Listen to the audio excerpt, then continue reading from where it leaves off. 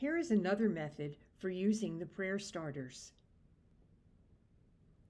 This time, let's use one of the images from the Mary packet.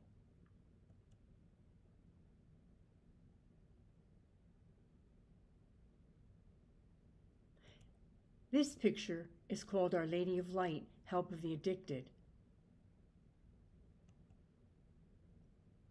Start a habit of finding a quiet time in your day.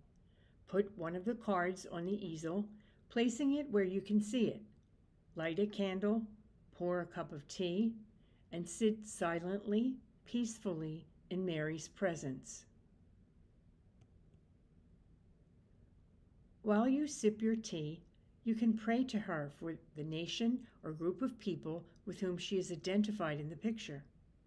You can also absorb her facial expressions or the details of the image, or use the words on the card. Each of these can lead you to prayer, to communication with Mary. Over time, she will bring you to her Son and share with you his peace, mercy, and non-judgmental love.